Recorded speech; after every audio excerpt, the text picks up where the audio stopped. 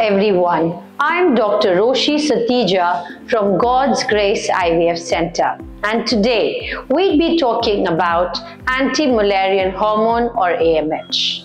What it is, how is it helpful in planning or treatment of fertility, why should it be done? So, what is AMH? AMH or Anti-Müllerian hormone is basically secreted from very small follicles in the ovary. They contain immature eggs. So this AMH helps us know how much is the ovarian reserve of a particular lady. The AMH tells us about the quantity or the number of eggs.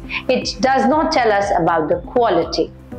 Quality of the egg is normally assessed by the age of the lady. AMH. Why is it important?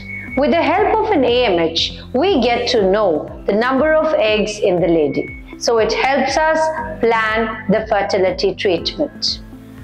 It helps a lady know how much of reserve she has, so accordingly she can plan her pregnancy. If her AMH is low, she can plan early, and if the AMH is a good number, then she can plan accordingly. AMH value of approximately more than 4 nanograms per ml tells us that the lady has polycystic ovarian syndrome or PCOS. Normal value of AMH is approximately 1.5 to 3 nanograms per ml. It normally has a better prognosis. Values of less than 0.5 nanogram per ml are considered low AMH. Though it does not tell us whether the lady would get pregnant or no.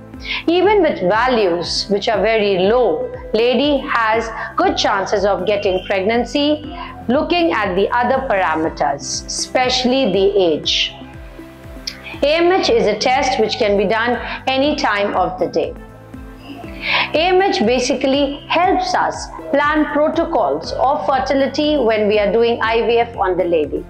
It helps us assess or plan the dose of injections for the lady. As in PCOS, the number of follicles are more, so the dose is planned accordingly. So today we've spoken about AMH. If you have any queries, you can contact us. We'd be happy to help you. Thank you.